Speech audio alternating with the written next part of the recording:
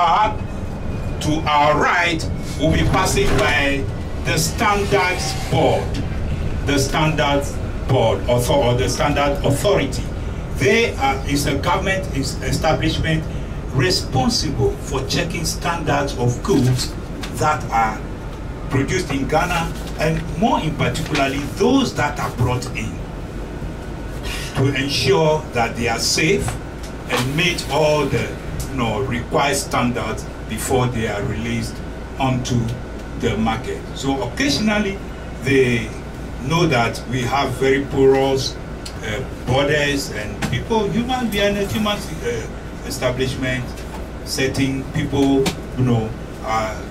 find ways of beating the system. So they go onto the market once in a while to ensure that yes, the goods are up to the standard, and then they have certified them.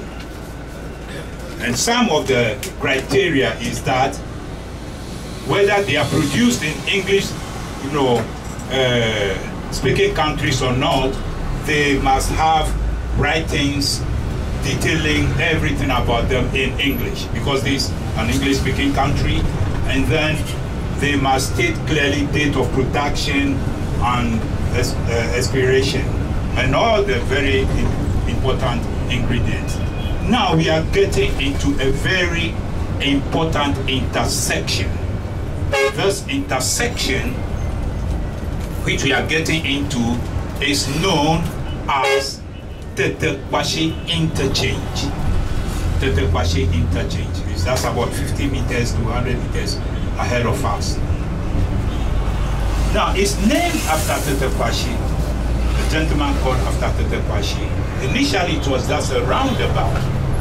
In the early 2000s, that's where it was developed into this interchange with more complex road network to ease transportation. Now, Tetekwashi was the gentleman who introduced cocoa to Ghana. He traveled to Fenadopo, now Equatorial Guinea. That was where he found cocoa and brought it in 1876 and planted the first seeds in 1879. And since he did that, he changed the wheels of fortune of this country. Cocoa had been the mainstay of the country's economy since then. You realize on the university campus, I told you that one of the halls of residence, that is the Equiafo Hall, was sponsored by the cocoa farmers. So we are out of the interchange on the extension of it, moving towards the city of Accra. Any question anyone wants me to address? Now, we are getting into an area that we refer to as the airport residential area. Airport residential area, and as the name depicts, is close to the airport. It has something to do with the airport. Mainly you see the facilities to your left, and this is a prime area. Prime area. We have administrative setups and residencies.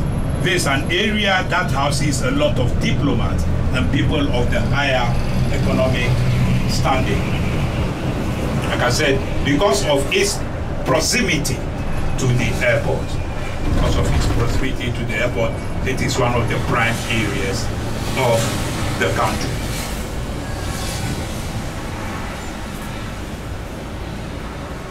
Any question? Any question? So, let me give you the chance to feed your eyes on the environment for 2 minutes, and I will come back. Thank you. Thank you.